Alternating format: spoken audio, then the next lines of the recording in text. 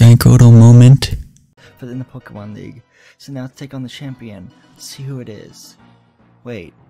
Cynthia is the champion? What? No, I already knew that, sorry guys. But yeah, it's probably shocking. Well, it's not really shocking. If it's your first time playing the game, like, it's kind of hinted at, Cynthia being a really important character. Anyway, Cynthia says, "Have you been keeping well? Thank you for Mount Cornet. I'm truly grateful. Together you and your Pokemon overcame all the challenges you faced, however difficult. It means that you've triumphed over any personal weaknesses too. The power you've learned, I can feel it emanating from you." I'm pretty sure I read that word wrong. Okay, yeah, but that's enough talk. Let's get on to why you're here. As the Pokemon League champion, I accept your challenge. So have a battle with Cynthia. So that's pretty cool. Cynthia is one of the harder champions in Pokemon, honestly, at least in my opinion. So she's gonna start with a Spiritomb. Now there's no Fairy types in 4th generation. That didn't happen to like 6th generation. So this Spiritomb has no weaknesses. It's Ghost and Dark type. The only way you can really land a super effective hit on it is if you have a Pokemon that, like a Machoke that knows Foresight or whatever, and then you can use that gets rid of its Ghost types for a certain amount of time, or maybe for the whole battle, I guess. And then it just remains a Dark type Pokemon. You can just go ham on with fighting type moves. So I'm gonna try for a Dragon Pulse, see how much that does. It has 90 base power, so it's worth a shot. I think this thing has Levitate too, so that's why I didn't go for the Earthquake too. Oh, Embargo. Embargo makes it so I can't use healing items on Drago. At least for a certain amount of turns, I think. Not for the whole battle, hopefully not. That'd be bad. Dragon Pulse again. Ah man, this is leave it in the red health though, honestly, yeah. It's gonna use Silver Wind now. Okay. Maybe I was better off if I just use Dragon Claw or whatever. I might try to do that. I mean, I'd rather get healing items out of the way right now than later on. So yeah, it's gonna slowly heal up the Spiritomb. It takes like 2 or 3 seconds to fully, animate for the battle animations or whatever, the battle. So yeah, Dragon Claw. I'm gonna go for the Crunch. It's neutrally effective. Oh my gosh. Guess not you got your. Okay, guess not Lucario. Okay. Okay.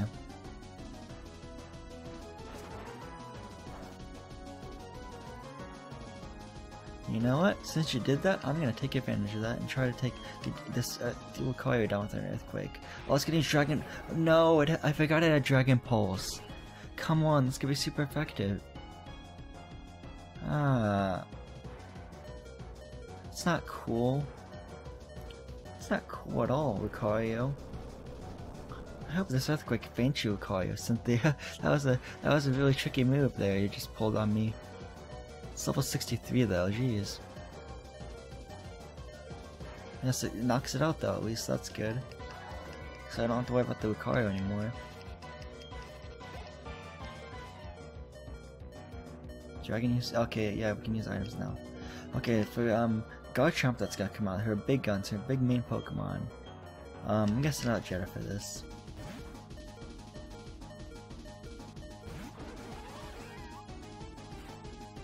This Garchomp is level 66. This thing's a powerhouse. So I'm gonna go for the Ice Beam. I want it to at least do half and not put in the reds. Well, I guess it wouldn't be the end of the world if she used another heal item on Garchomp, because I can just easily get it down with another Ice Beam then. Yeah, that does a little bit of half. That's gonna use it. Citrus Berry, okay. As long as Jetta can stay, conscious and not faint, that'd be great. Okay, it's gonna use Brick Break on us. That's not the worst move we could have used on Jetta. I was worried about like Giga Impact or something like that. Okay, Brick Break's gonna do over half. Oh, critical hit, jeez.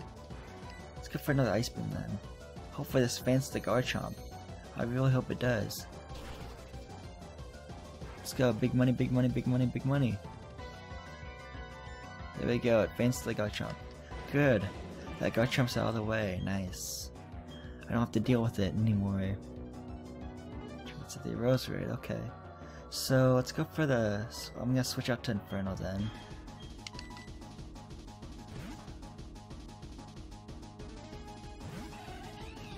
I don't want to use Float, but it's because then I'll hurt Infernos. and take some of Inferno's health away. So I'm just gonna try a flamethrower and see how much that does. I'm 2 levels higher. Inferno is 2 levels higher than this thing, so hopefully we have a good spot. But this Rosary does no extra sensory, which will be super effective on Inferno, that's what I'm worried about, because I'm pretty sure Rosary is gonna use it if it lives, and it lived. Jeez. Oh, it's gonna use it. Oh, thank you for using Energy Ball. Wow, that's not even a super effective move. It's not very effective. I kind of lucked out there. Anyway, let's go for the flamethrower then. Oh yeah, of course it's gonna use Full Restore. I think that's our last healing item. She may have another Full Restore, but I'm not sure. That could be a last healing item. Get a critical hit, get a critical hit, get a critical hit. Now it's probably gonna use extra sensory. How much do you want to bet that's the case?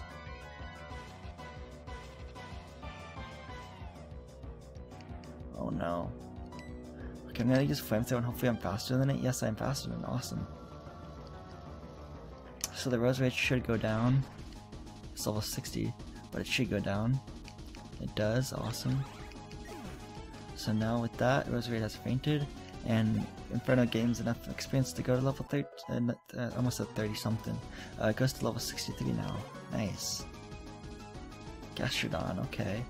This Gastrodon is water ground type, so its only weakness, again, compared to the same as Quagsire, Bertha's Quagsire and Wishcash, you want to use a grass type Pokemon. It's really helpful if you use a grass type Pokemon.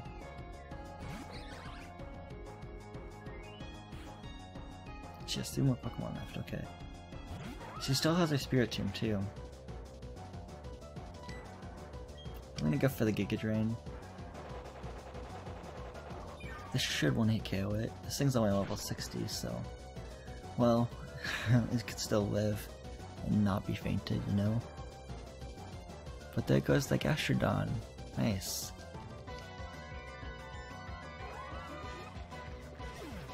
Gastrodon's a lot easier to take down than her Togekiss in Platinum. Because in Platinum, she doesn't have a Gastrodon, she has a Togekiss, and that's harder to take down. Spiritomb, okay. Let's see here. I'm gonna go back to... well... let's see if she has her Spiritomb left, and then she has her what else? She has her Milotic. So I'm gonna go to Karen then.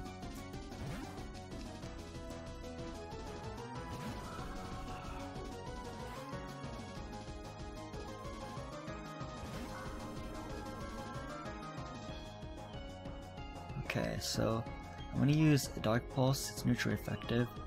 I want to see how much it does. Wow, quite awesome. It's just what I needed.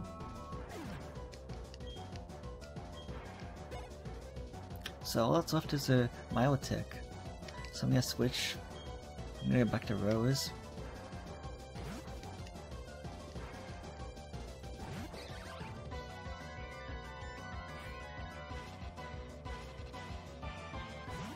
Big Bag Milotic, it's level 63. Yeah, this thing's gonna be hard to take down, even though I have the type advantage too. So I'm gonna try a couple of Giga Drains. I don't want to go all Pedal Dance yet. I want to see if I can just weaken it down slowly so it doesn't use a Full Restore. Because if it gets to the red health, she might use a Full Restore if she still has one left to use. Okay, it's gonna use Mirror Coat. Okay. That's gonna double back at me, or at Rose. So hopefully Rose can still survive this. Are you kidding me? Okay, Mirror Coat's just a jerk then. I'm gonna try to end this battle right here, right now, just using close combat, honestly. I'm feeling really confident, you know? Let's go for the close combat then. Hopefully this is enough to faint the Milotic. Let's see if it is. Yes, it is. Awesome. So I think we won. We've won. How nice. Very defeated champion Cynthia. Just a few minutes ago you were the most powerful challenger, and now you become the most powerful trainer of all trainers. You are now the newest champion, our newest champion. Yeah, look at that money. That was excellent. truly an outstanding battle. You gave the support your Pokemon needed to maximize their power, and you guided them with certainty to secure victory. You both have passion and calculated coolness. Together, you and your Pokemon can overcome any challenge that may come your way. Those are the impressions I got from our battle. I'm glad I got to take part in the crowning of Sinnoh's new champion. Come with me, we'll take the lift. Cool.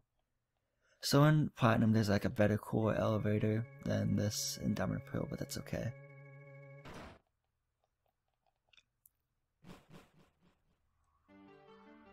Oh yeah, look at these cool floors. Nice. I like this music too. Cynthia, the road ahead is the Hall of Fame. Steven, your last battle was splendid. Oh, Cynthia's all shocked. Oh, hello, Professor Rowan. A child I enlisted for my Pokedex project has come this far. It's only natural that I come and witness the child's crowning glory. Steven, I shouldn't call you a child anymore. Yeah, I'm 19 years old. By the time this is uploaded, I'm recording this on January 20th. Not January 20th, January 9th, which is actually a Sunday, and no, it's a Monday actually. And by the time this is uploaded, my birthday is actually on January 15th, which is next Sunday. So it's like less than a week my birthday is gonna come up. I'm gonna become 20 years old, and yeah, by the time this is uploaded, I'll be 20. So you can't call me a kid anymore. You can't call me a teenager anymore. I'm a grown adult. I'm 20 years old, man. I'm no longer a teenager even. Wow. Well, by the time this is uploaded, at least. I'm still 19 as I'm recording this. I shouldn't call you child anymore. You're going into a real champion. Yeah. Okay, Professor, you still enjoy the enthusiasm kids bring to your research, don't you? Steven, step this way, please. Professor Rowan, I need you over here as well. So we all go into that cool room.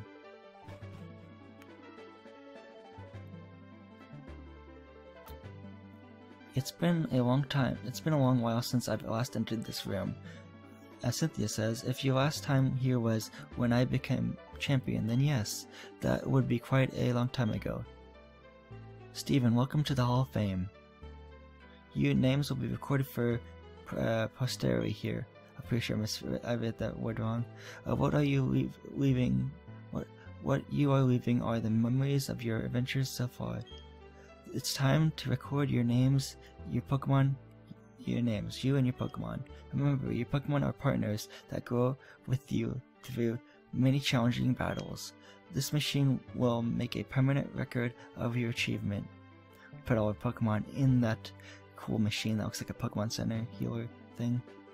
Yeah, I like this music a lot. Drago, new Hall of Famer. Karen, new Hall of Famer. Roserade, no, I should say Rose, new Hall of Famer. Bronze, new Hall of Famer. Inferno, new Hall of Famer. Jeddah, new Hall of Famer.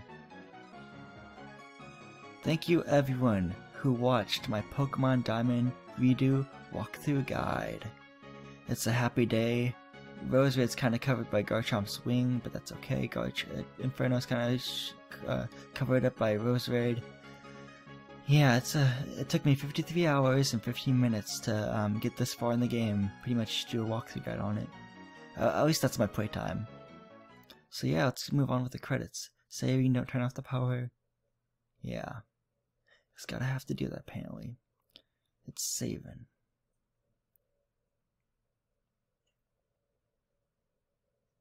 It's still saving. There we go. It saved the game. Nice. So here's the credits.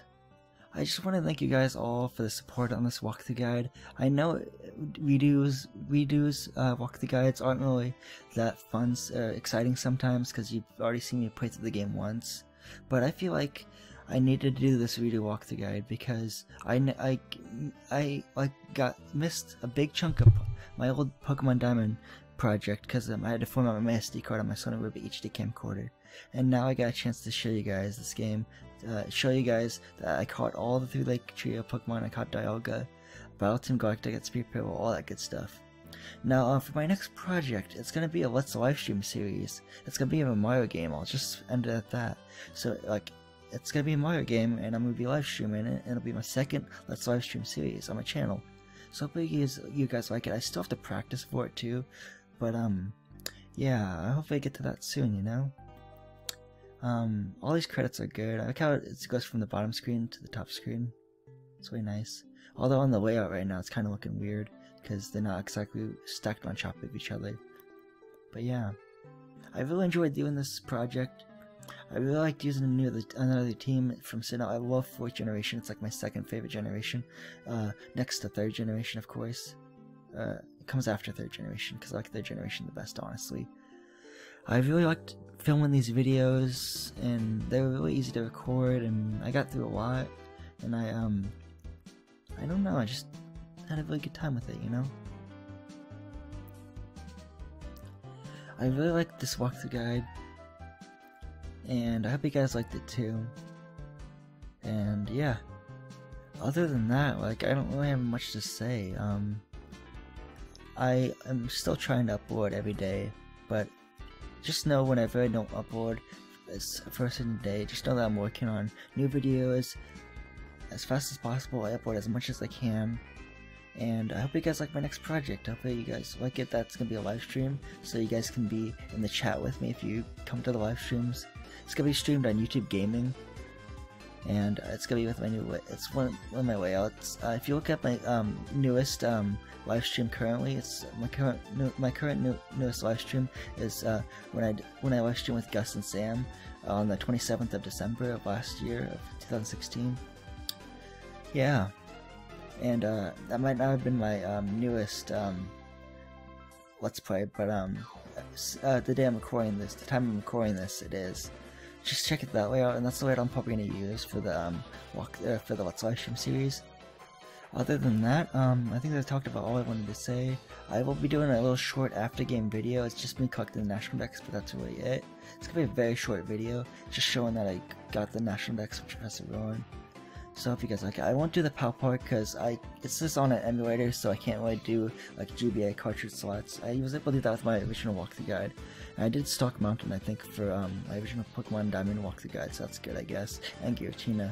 But I won't be doing it for this file. I just kind of want to move on to another project. I kind of am burnt out on doing Pokemon right now for my projects on YouTube, so I'm going to switch to Mario game, and hopefully that's a good change of pace. Because I've been playing a lot of Pokemon lately, and I kind of sick of it sometimes. Well, kind of tired out and exhausted from it. I shouldn't say sick of it. I'm never sick of Pokemon. I'm just exhausted from it every now and then. So other than that, I'm gonna just let you guys hear this awesome music, and other than that, I really have nothing else to say. So I'll see you guys at the end of the credits.